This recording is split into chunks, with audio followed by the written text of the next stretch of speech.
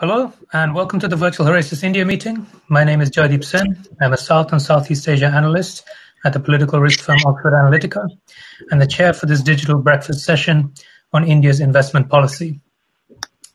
So in this session, a key issue for us to consider is going to be what sort of constraints India faces in its attempts to attract much-needed FDI.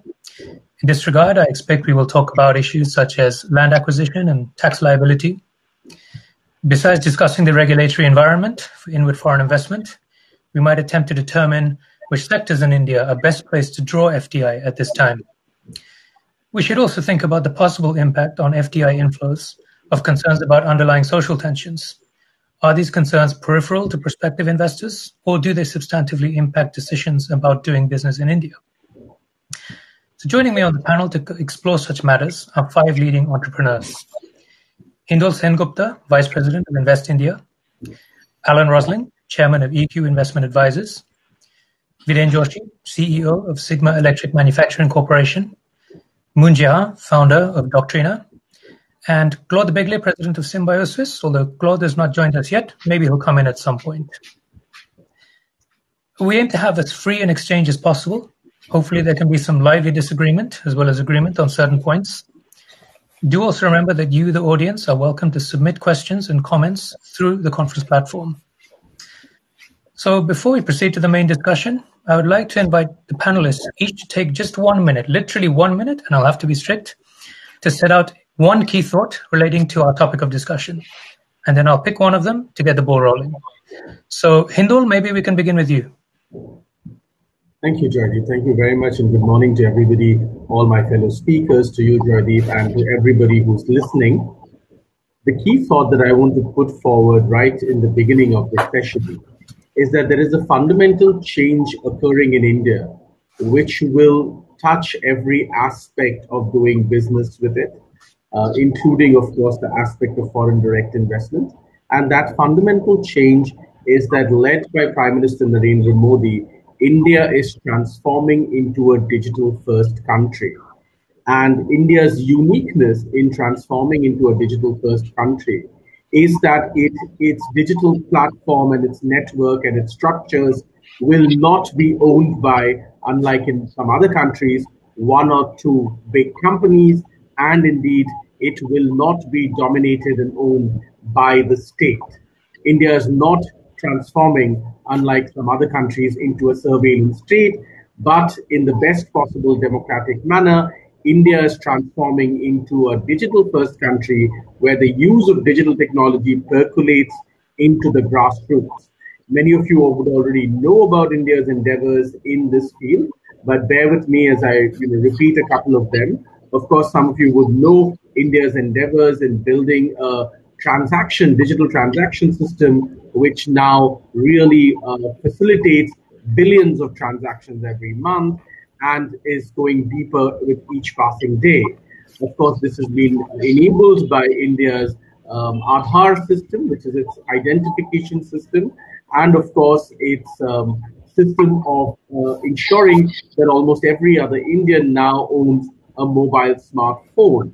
And this is now spreading, the power of this system is now spreading into other lucrative, should I say, sectors like digital health, digital education, and other delivery mechanisms. I would like to point your attention to India's recent decision to unshackle its agriculture sector by removing some of the barriers of the Essential Commodities Act, which really means for the first time Indian agriculture is poised to see a revolution, especially in models that have to do with the farm-to-fork mechanism. And all of this will be powered by a digital network, a digital infrastructure, where the state plays an enabling role, the state plays an equalizing role. All of you would know that it is an Indian platform led by one of the biggest companies in India that has, even during this pandemic, raised billions of dollars from a plethora of investors from around the world. And what is the value proposition? I would request you to pause for a moment and think of this, this raising of money, so to speak. Well, it is indeed the power of this massive audience empowered by digital technology. I think that is perhaps a moot point, a structural issue, more than whether this taxation is a little higher or lower and so on and so forth, some of which might be temporary. We should perhaps discuss the structural transformation. Absolutely. Thank you very much. Alan, how about you? Sure. Good morning, everybody. Just to disagree with something Hindol says, I'm a bit worried that we are actually having a monopoly. He mentioned the Geo platform. It's looking awfully powerful to me. So I hope the Competition Authority of India is taking a look at it. My suggestion that something we should focus on is the historic opportunity India faces today to seriously attract FDI in a way which it has never done before, and particularly to do so around manufacturing. I think that we've had a series of things going on, which means that China will almost certainly lose market share of global manufacturing. It's around costs, which has been rising in China for many years. Then, of course, Mr. Trump's trade wars have rattled the supply chains. And most recently, of course, the virus has meant that people have really looked at more secure and more diverse and more robust supply chains.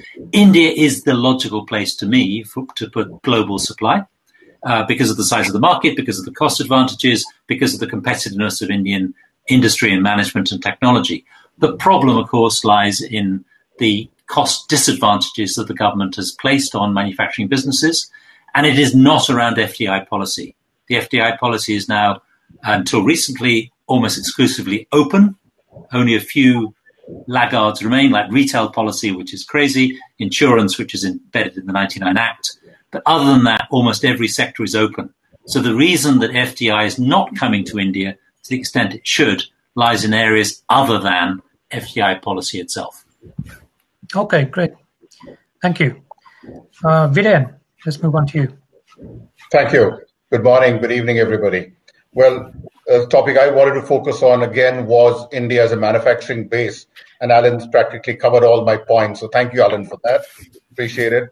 Again, just taking it further, I truly believe, because of what I've seen and experienced, the deep manufacturing expertise that we have in India and the ability to use that. And as Alan rightly said, recent events make it all the more forceful point that India could become that supply chain base for the world. The world is looking for alternate supply chains to take care of risk mitigation. And India is well positioned. Now, the question for all of us is India willing to take that challenge? Does India have the courage to take that challenge? Everybody talks about it.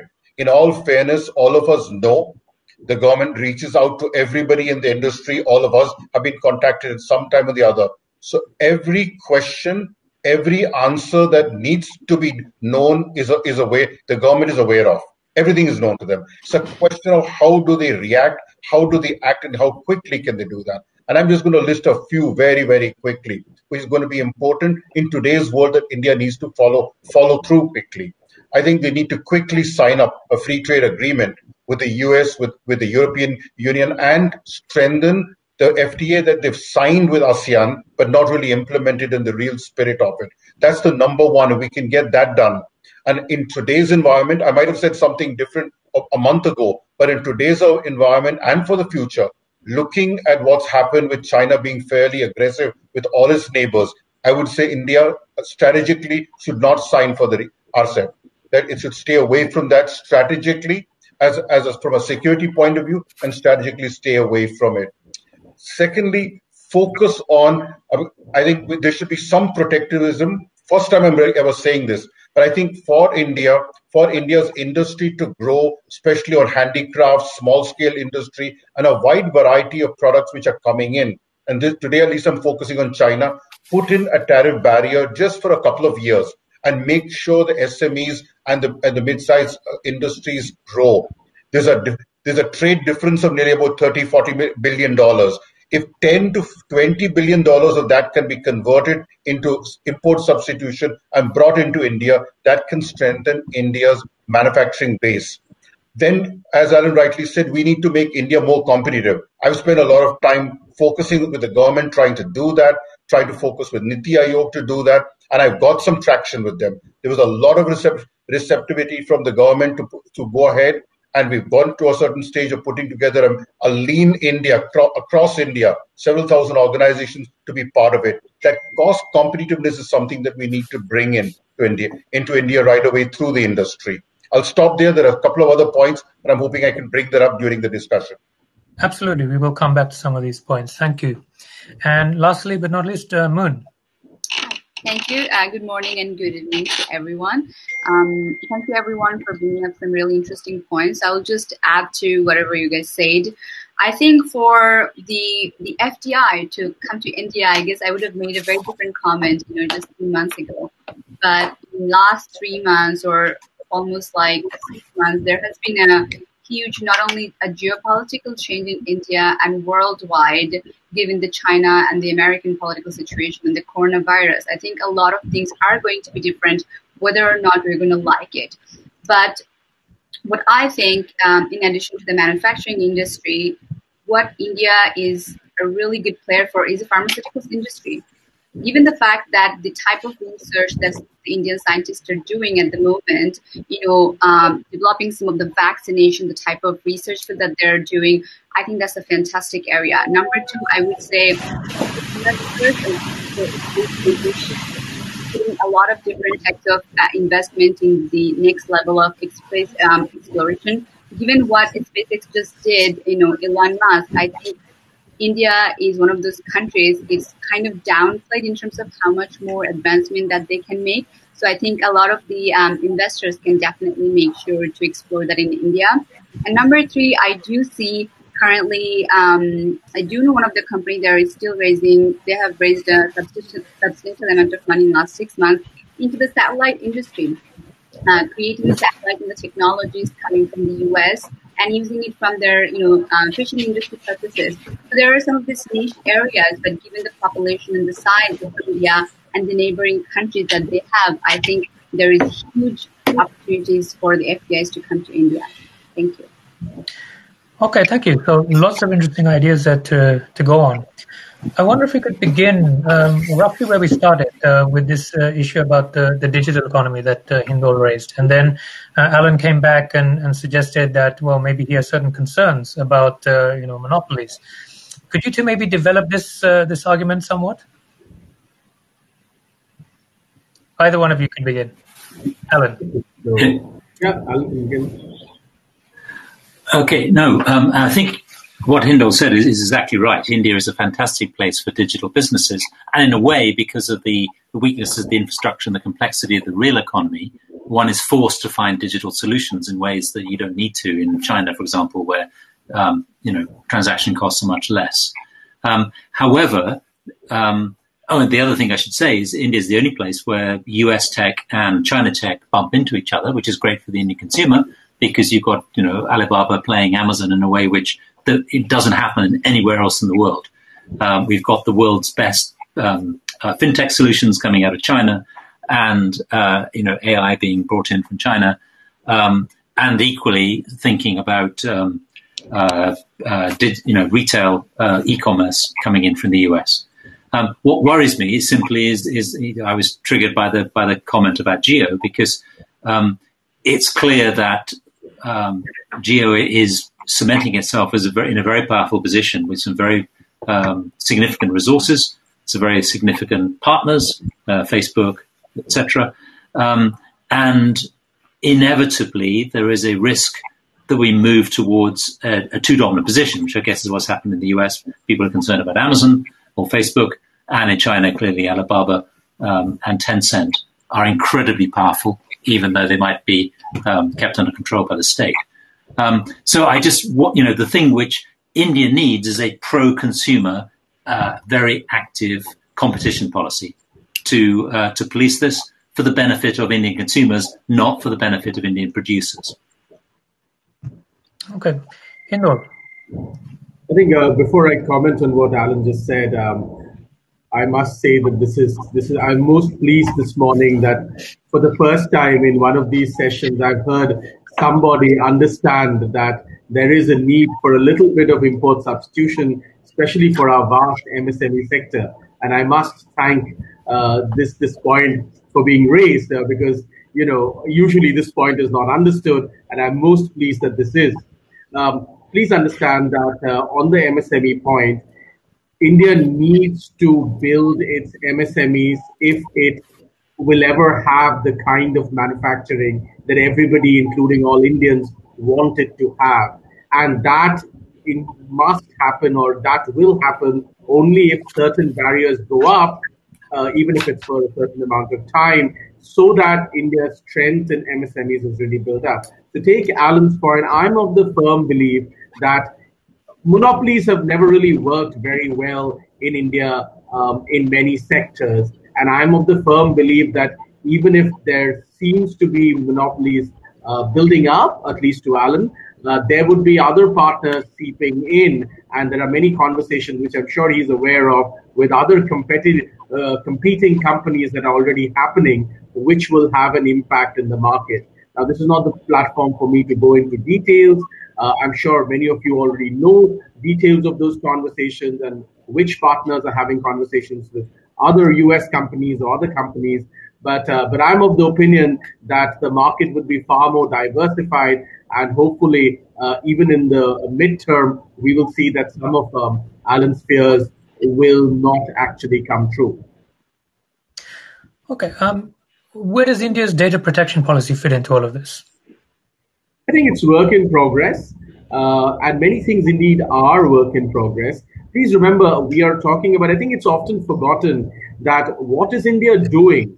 What India is doing is, in a sense, a mini miracle. It is bringing the power of data to the grassroots in a manner and to people who may not even have had what you and I would understand as basic education. And yet, to empower them with the power of data, with the power of a smartphone, to enable it in languages and manners, shapes, and forms that actually bring value to their lives. Now, this is a process, and it's not going to be done in one day, but it is a process that we are actively working on. In the data protection conversation, as you know, and I want to just point out what happened in the Arogya Setu case, right? That there were certain concerns that were raised and they were immediately addressed. So this conversation, it's a dialogue, and this dialogue is continuing, I would argue, rather fruitfully.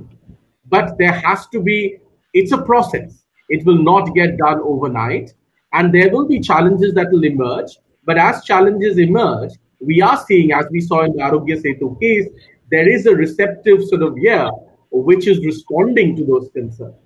So I think that needs to be appreciated. Okay. And Alan, you were mentioning geo.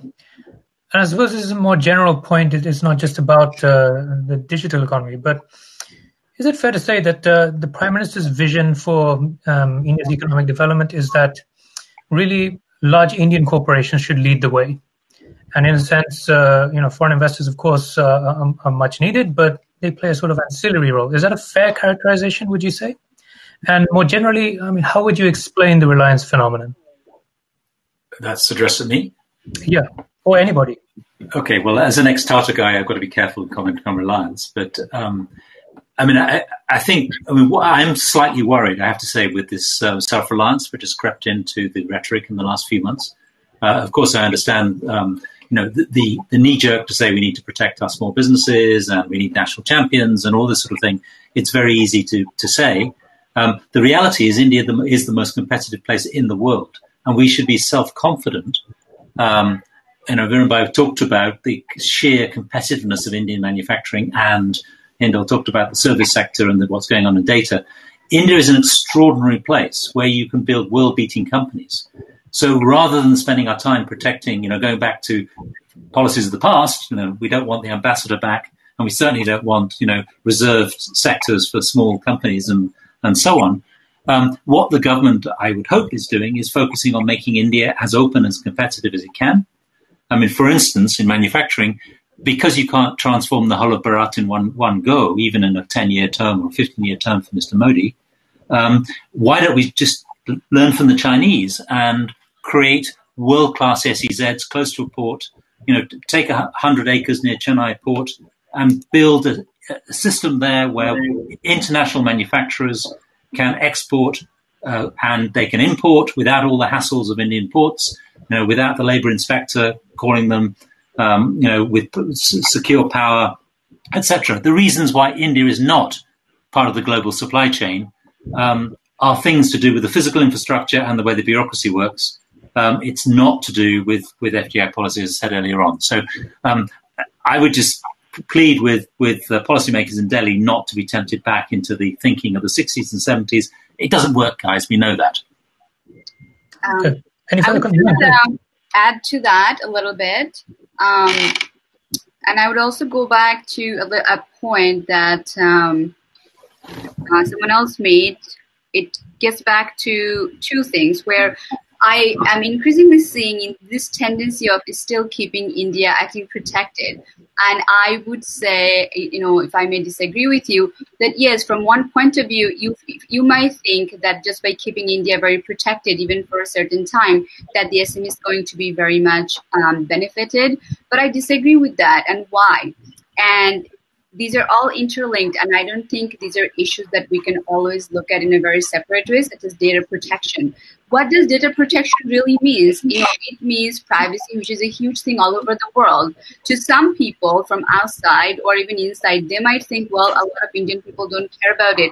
But I guess we're really forgetting to take into account how is it going to really be affecting other tech and ICT companies' reputation who might become a global player from India. So it is something that we have to start considering, even though we may think that, it is something we're working on. Because if you want to see India to be that most competitive person in the world, the champion, then you have to also take that seriously. So we can't just say, no, it's okay, it's in the work in progress. Number two, in terms of just the SMEs, I definitely do believe, and I agree with Ellen, that India doesn't have to play small about it. I think the way the SMEs can also transform is, again, like the way the Indian population were educated 10 years ago, the way people had technology, the way people have actually done businesses is no longer the same. And the way it has been transforming, we have to take that acceleration, that change, the rate of change. How is it going to go? And if we don't let other FDI to come in and don't create also that environment where the international companies can actually flourish, the bureaucracy in the country, the fraudulent, the difficulty of doing businesses, they all have to come in places. And I guess only then those rules will also transform the SMEs in India within itself, and they will prepare them for the next generation of economy and just not going to be playing in a very local market. Hindol, any comment on that? No, just add to that. Again, combining the focus on FDI, growing the manufacturing base in India. I mean, a couple of things. I go back to my original concept again, because I've had a lot of discussion at the government level on it. A lot of focus on lean and making India competitive. That will help on the manufacturing front. It will help on the SME front. And that's a basic gap today. India might be large in manufacturing, have a lot of manufacturing capabilities, but our productivity is maybe 1/3, 1/4 of what China is, or many other good countries are. I think that's one ramp up. We might have low wages, but low wages multiplied by a lower productivity is not going to make us competitive. So that's one area which needs a lot of attention. It's understood but not being followed through in India. Another one I would believe in, which can instantaneously result in a lot of FDI, a lot of manufacturing, is, if you look at it, I'm one of the largest manufacturers out of India. My plants manufacture a lot. But if I have a problem in exports, who do I go to? There is not one central organization. I need a central department where for anything relating to exports, and I've talked to the government about this, they just put up one entity. I even jokingly told them, if you can't put it up anywhere else, put it under the PMO's office, for heaven's sake. We'll get instantaneous results. That's missing. If we can do that, there's a lot of talk about exports, but there's not a concentrated focal area where we can all go and take care of it. And a third one is, as a large manufacturer today, at least 30% or 40% of the population is not available to me on the third shift. So I've gone again back to the government and said, why don't you allow ladies to work at night in the third shift? Yes, it's industry's job to protect them. Of course, we have to do that. So we'll do that. But why would you not allow that? You need to open up, allow women to work in the third shift, work all 24 hours. then you can see instantaneously there'll be a massive improvement in our labor availability, in our productivity. I mean, I shouldn't say that, but at least in my operations, I can say it confidently. The ladies in our operations were much more productive and much more efficient than the men. So I don't mind saying that, and I think really could make a big difference. So just these are a couple of focal points that we can do on the ground level can make a difference in India today to bring us part of that large global supply chain. Otherwise, we're going to miss the boat again. There's a big gap today. The world is looking for it. Across the world, especially the US, where all my customers are looking for alternate supply chain opportunities right now.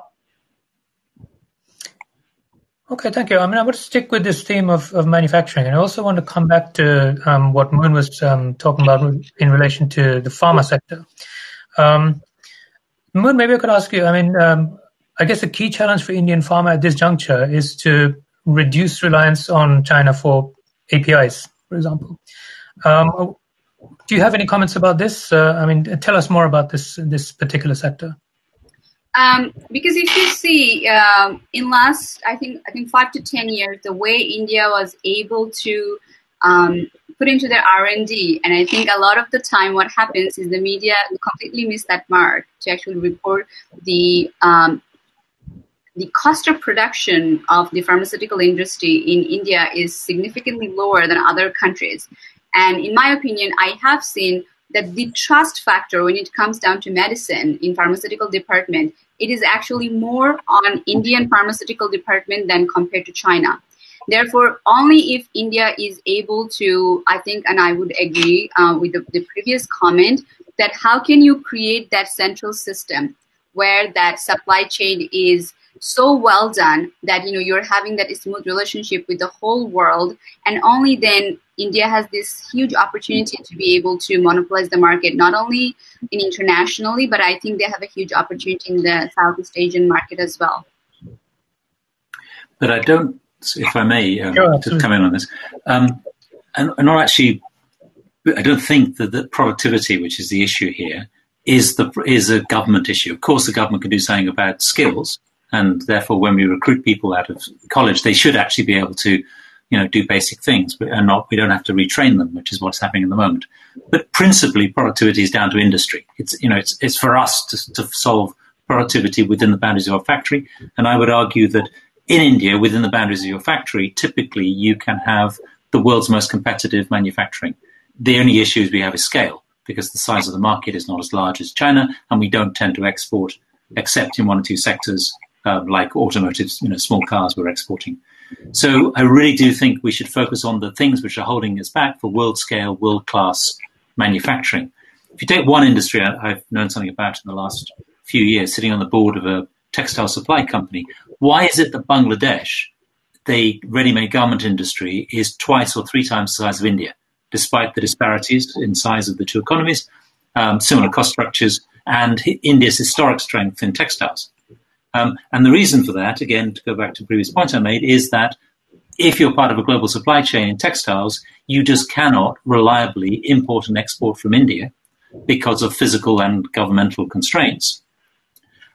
Therefore, you would prefer to go to Bangladesh or Vietnam rather than set up a plant employing 10,000 people, in some Sri City down in the south or wherever you may choose, despite the competitiveness of Indian labor and the quality of Indian management.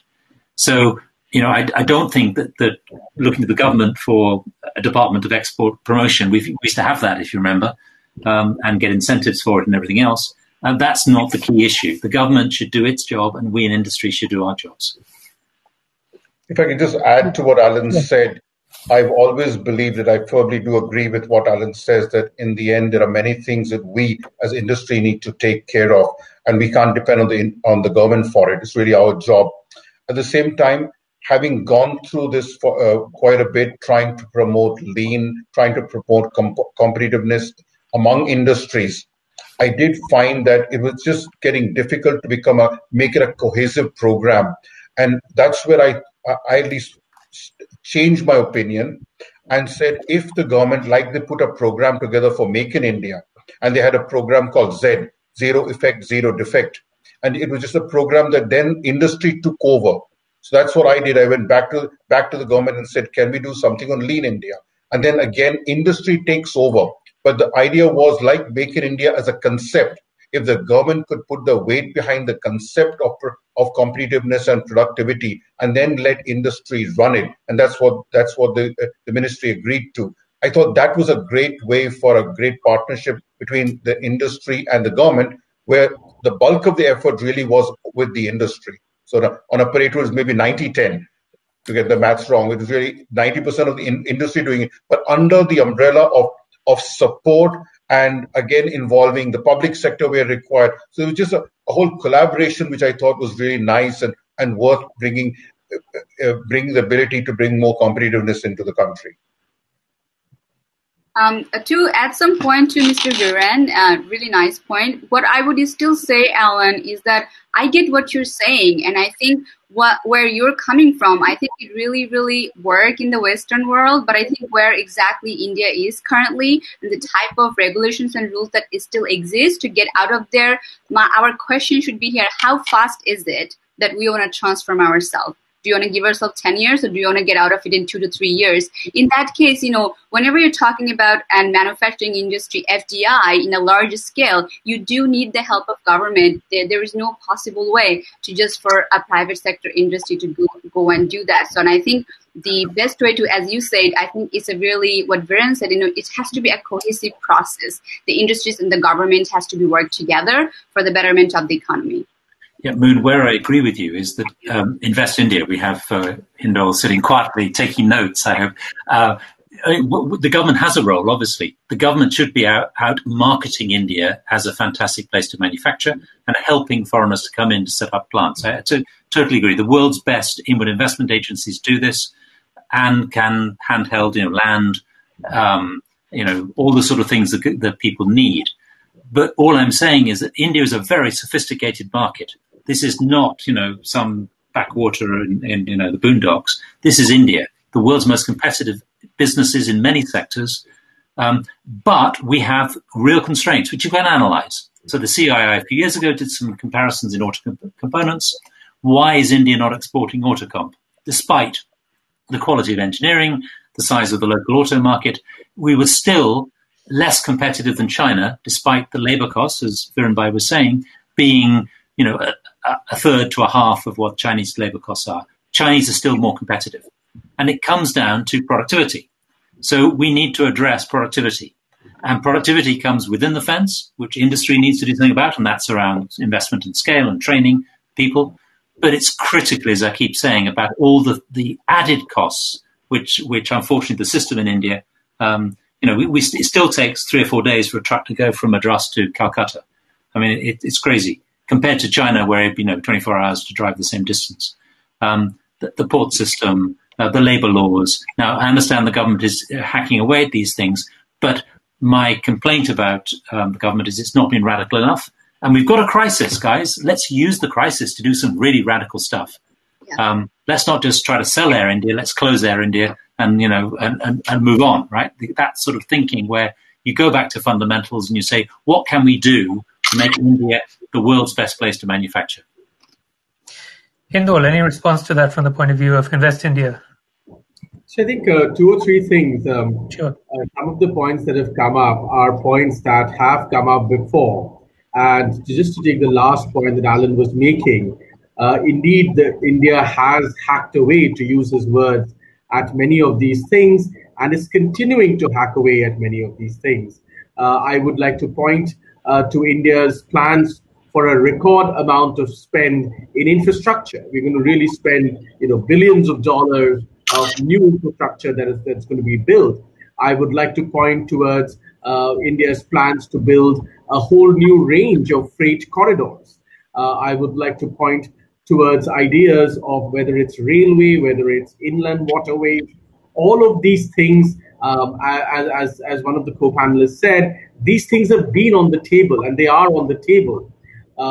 Sometimes we are compared to countries that perhaps do things slightly faster than us, but I think the world is cognizant now that the countries that sometimes do things faster than us have other repercussions for the world.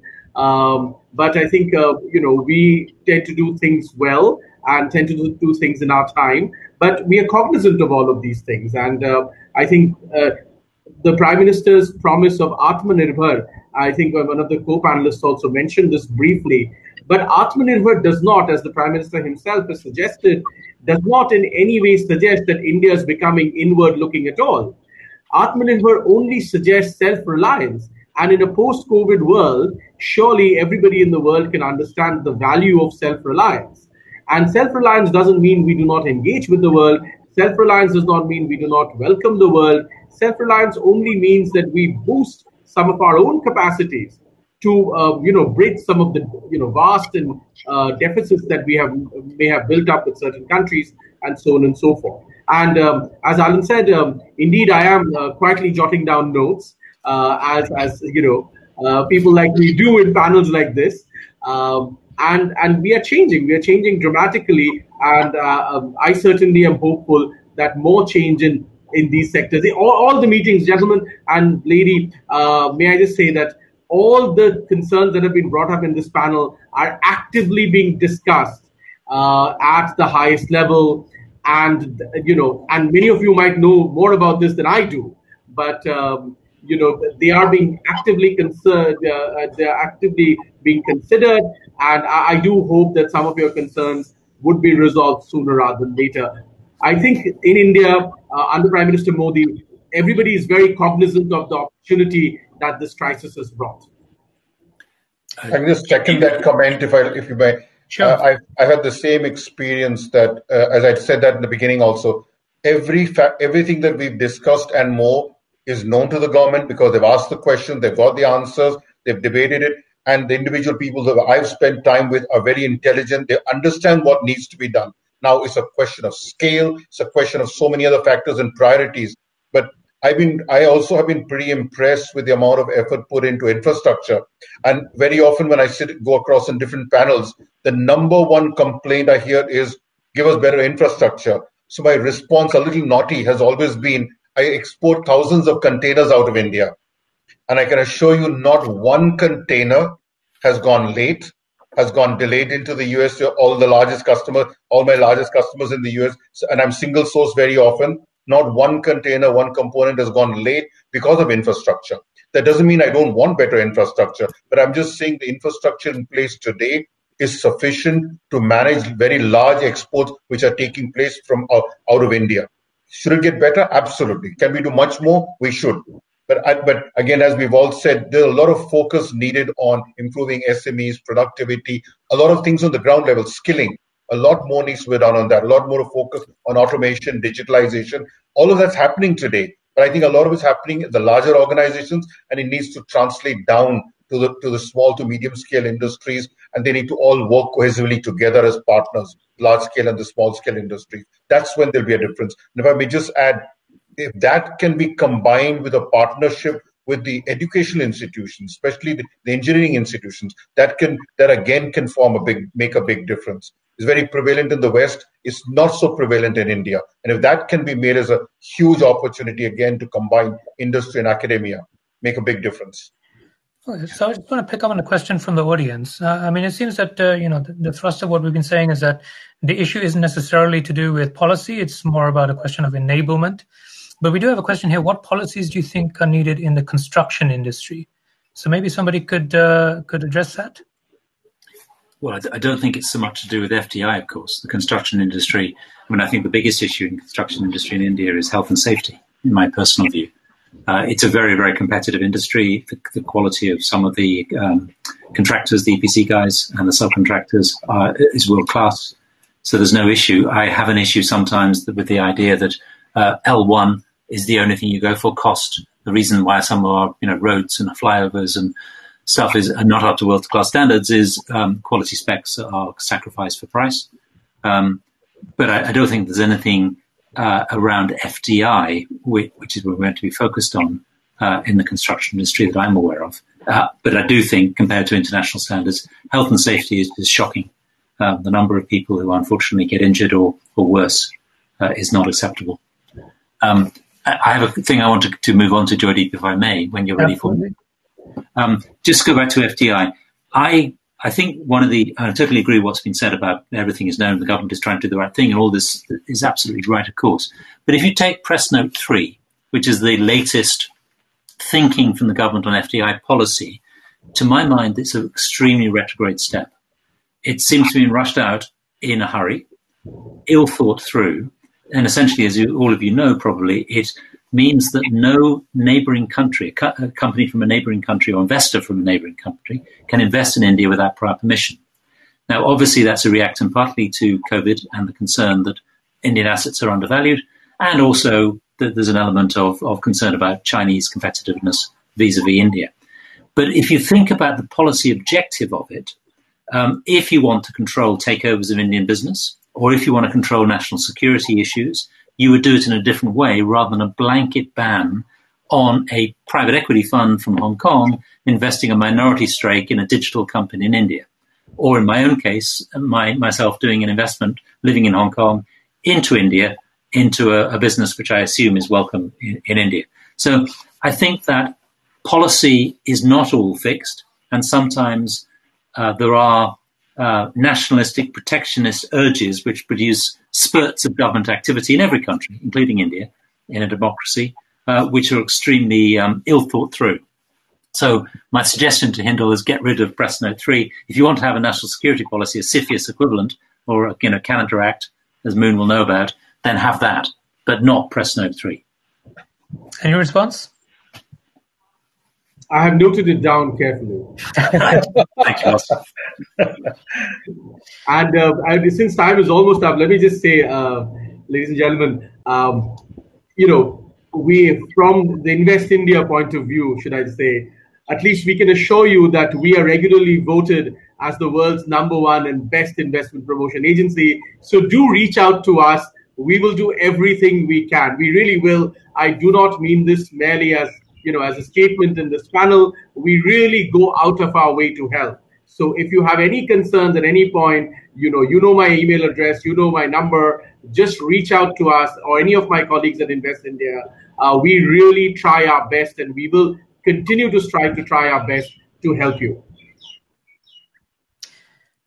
And Moon, Alan made the reference to Canada. Would you have any comments about that? About Canada, to what context? The Invest Canada Act is whereby only sensitive areas does the government prevent investment, like the Canada arm, of course, on the satellite. Things like that, Canada, rather than banning all investment. I would say, in Canada, it's really not as such as in India. I think I would like to be sensitive around this topic in a situation that, we can't really compare Canada and India because, they have different histories and different economic structure. And the competitiveness of different industries are quite different. So I think maybe the comparison is not correct.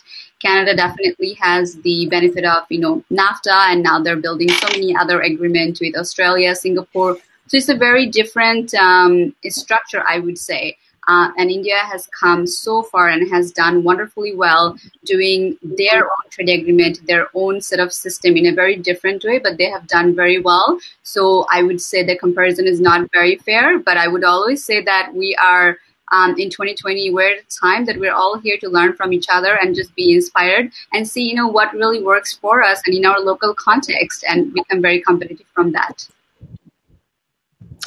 I'd like to quickly address one of the questions I can see from the... About a minute, so it's very quick. Yeah, I know. I can just see a question coming up on technically skilled resources. I'll just tell you my quick experience. I mean, again, we hire every year thousands of diploma trainees and keep them on for a 2-year or a 3-year program, and we get the benefit of their work of working with us technically skilled, but we train them.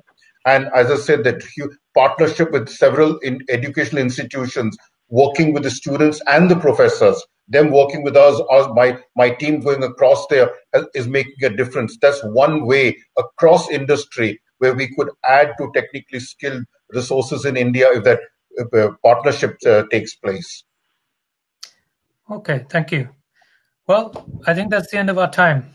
So it's gone very quickly. It only remains for me to thank the panelists for sharing their knowledge and insight today. Thank you also to you, the audience. Do enjoy the rest of the meeting. Goodbye. Thank you. Bye-bye. Thank you. Thank you. Bye-bye. Bye.